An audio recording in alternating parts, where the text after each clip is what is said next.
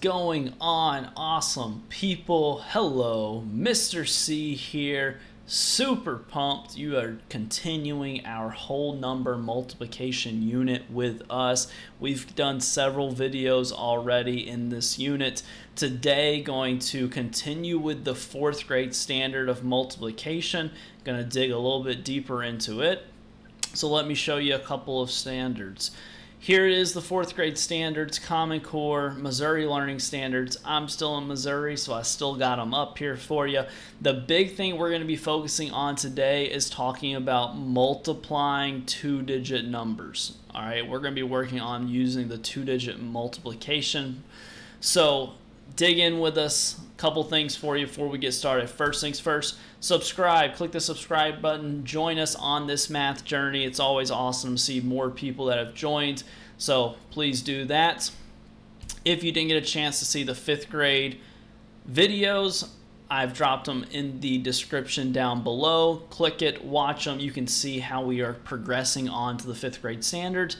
And 3rd grade standard videos will be up soon. Same thing, I'll drop those links in the descriptions so you have access to them, because I want you to be able to see how your learning builds upon it and how we can go from 3rd grade, 4th grade, and 5th grade for a standard like multiplication. All right, so let's jump into a problem. Here we go. So we're working on 2-digit by 2-digit multiplication, and before we even start, remember, growth mindset. Be okay with struggling. Be okay with making mistakes. Be okay with the challenge that comes with this type of multiplication. The good news is that you're going to see during this how you already know a lot of the strategies for how to solve these types of problems. I'm just going to build off of things that you already know. So make sure you have the right mindset when we're doing this. Growth mindset's critical. You may not know how to do it, but you just don't know how to do it yet. That's the critical piece. You don't know how to do something yet. So let's get started. First things first, ask yourself, 10 times 80, what does that even mean? What does that look like? How would you even go about solving it? And a lot of times I'll have students draw a picture, which is an awesome strategy. And what'll happen is they'll start drawing a picture and they'll see that there's 10 groups. So they'll put 10 groups up here.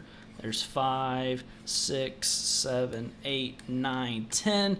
And then what they'll do is see, all right, I have to have 80 in each of these groups. So they start going 1, 2, 3, 4, 5, 6, 7, 8, 9, 10, 11, 12, 13, 14, 15, 16, 17. And they go all the way to 80, and they do that over and over and over again. And about halfway through it, or like 2 or 3 groups into this, they look at me and go, Mr. C, there has got to be an easier way. And I'm like, I like the way you're thinking. So if you're thinking there's got to be an easier way, Mr. C, there is. So here we go. Let's talk about this. 10 times 80. It means that we could be taking 10 and multiplying that 80 times. So 10 times 80 says we're taking 10 and we're multiplying 10 80 times. All right. But here is something that you already know how to do. Okay, let me show you. Does anybody remember what 1 times 80 would be? Any ideas what 1 times 80 would be? You're probably thinking to yourself, well, duh, Mr. C. When you multiply anything by 1, you get the same answer. So you get the answer of 80. I couldn't agree more. All right, multiplying by 1 gives you the same answer. Now, does anybody know what 1 times 8 is? Yeah, I mean, I bet you're screaming it out. You're like, yes, yes, yes, it's 8, it's 8, it's 8, it's 8. You're exactly correct. It is 8. Okay. Well, can we use this information to help us solve 10 times 80? How can we use this information to help us solve 10 times 80? All right, let me give you an idea. So in order to solve this, you can remember that 1 times 8 would give you 8. Here's the really cool thing though. is if we attach a 0 to both of these numbers, that makes them 10 times larger. Okay? 10 times larger than 1 is 10. 10 times larger than 8 is 80. How many zeros do we have in this problem now? I see 1 0 here, and I see 1 0 here. Well, anytime you multiply by a number that has, let's say, multiples of 10, you can attach those zeros at the end. The answer for 10 times 80 equals 800. Okay, 10 times 80 equals 800. Let me show you another problem here. Okay, let me show you another problem. Let's say we had 40 times 10. Okay, what do you think you already know about 40 times 10? There's something you already know. There's a couple of multiplication problems that you already know off the top of your head. Maybe you're thinking about this one. Does anybody know what 4 times 1 is? Yeah, I mean, y'all probably already know this. 4 times 1 is 4. Well, take a look at our problem up here.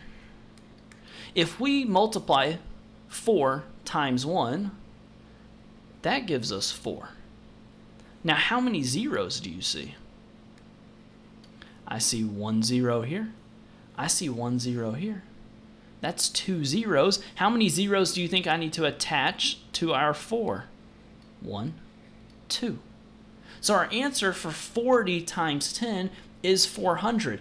You could skip count by tens if you wanted to 40 times. You could go 10, 20, 30, 40, 50, 60, 70, 80, 90, 100, and keep doing that all the way until you did that 40 times.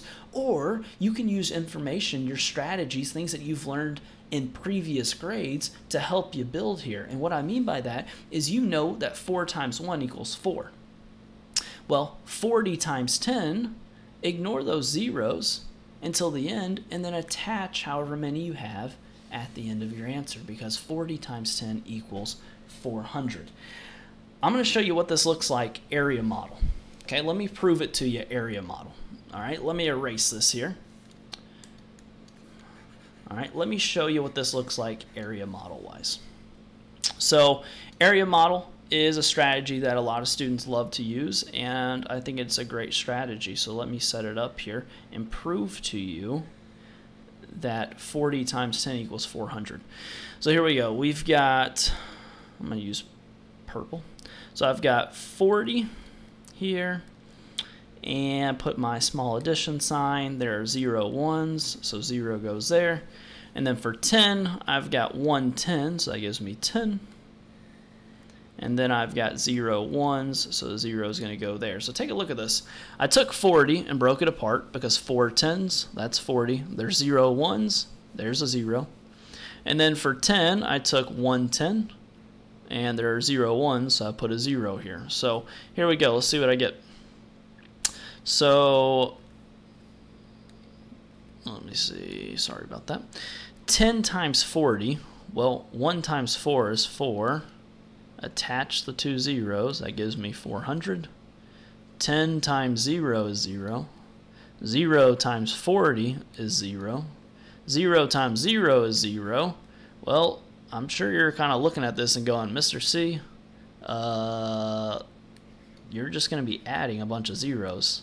You are exactly correct, because 400 plus 0 plus 0 plus 0 gives you an answer of 400. So the next time you see a problem and you're multiplying by multiples of 10, you could do this when you're multiplying by multiples of 100, 1,000, 10,000, a million, a billion. Once you know this strategy, once you're able to take a problem and break it apart, just like we did, whenever you're able to take a problem like 37 times, I don't know, let's go with 37 times 10.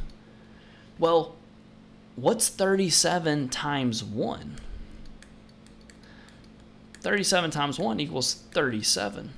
Well, how many zeros do you have in this problem? You've got 1 0. So if you have 37 times 10, you attach that 1 0, and you get an answer of 370. Okay, so just kind of wanted to show you that strategy so you kind of have a better idea of how to attack a problem like this. I think that's really, really important. So if that's a little confusing, pause the video, go back to the beginning, watch it again. This is a strategy you're going to use all the way up through the rest of your math life, because that's just a quick way to multiply, a little strategy there to kind of help you. All right, let's jump into another problem now. All right, watch it again if you need to, and then join me for this next one. All right, got a new problem for us here. It's going to be 25 times 13, and just want to show you the area model process for solving this type of problem. We've already solved some area model multiplication problems in previous videos, but I want to show you what it looks like when you have a 2-digit times a 2-digit problem. Okay, so let me show you how you do this. We're going to break this number apart just like we were doing before. Let's break apart this 25. Okay, how many tens do we have? Well, I see 2 tens, so that gives us 20. And how many ones do we have? We have 5 ones. Okay, again, I put my small addition symbol there, helps me keep track of things. Now let's take this 13 and break it apart. So how many tens do we have? We've got 1 10. And how many ones do we have? We have 3. Okay, so I took 25 and broke it into 20 and 5. And I took 13 and broke it into 10 and 3. So watch this. This is the same strategy I've used before. Touch the number 10, touch the middle of the area model, say times, touch this number. 10 times 20. 10 times 20. This is just what we talked about. What is 1 times 2? Well, 1 times 2 is 2. How many zeros do we have? 2 zeros, so attach them. Next, do 10 times 5. 10 times 5 is 50. Next, let's do 3 times 20. 3 times 20, another shortcut. 3 times 2 is 6. 1 0 to attach. And lastly, 3 times 5. 3 times 5 is 15. There we go with a 15. All right. Now ask yourself, what are we doing next? All right. If you ask yourself, what do I do next? Hopefully you're remembering the next step is we need to add up all of the numbers we have to get our final product. Okay. Because right now we don't have our final product. So I'm going to write them from greatest to least, make sure I don't make a mistake, because I make mistakes quite a bit. So let's see if I can get this part. All right. So I got 200, 60, 50, 15. Add it all up, slow yourself down, take a deep breath. You've done all the hard work. Now let's make sure you don't make a mistake on the final step. Add the ones. That gives us 5. Add the tens. That's 11, 12. There we go. Add the hundreds. And ladies and gentlemen, you should be getting a final answer of 325. Wanted to show you this type of problem. Go back and watch this video again. I'm going to be dropping another video that has more example problems to where we can work on some more together. Thanks for watching this video. Make sure you click the subscribe button to see more from me. That is all I have for you today. Mr. C out.